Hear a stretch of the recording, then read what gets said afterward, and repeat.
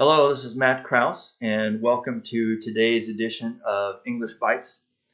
Today, I wanted to call your attention to this headline: Why Banks Are Bowing Out of Europe's Bond Markets.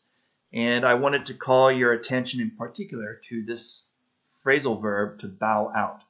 Why banks are bowing out of Europe's bond markets. And to bow out means to leave, so you could just as well say why banks are leaving Europe's bond markets, so it means to leave or to exit, to go away from.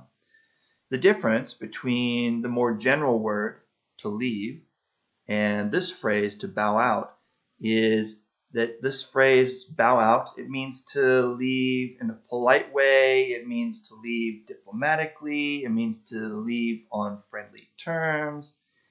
And so in this case, the banks are leaving diplomatically, they're leaving on friendly terms, they're leaving in a friendly and political way.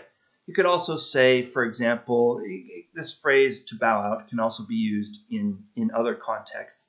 So you could say, I left the party early, I bowed out at 9 o'clock. I said goodbye to everybody, I kissed everybody on the cheek, I made sure everybody was happy and everybody was having a good time. I bowed out at 9 o'clock.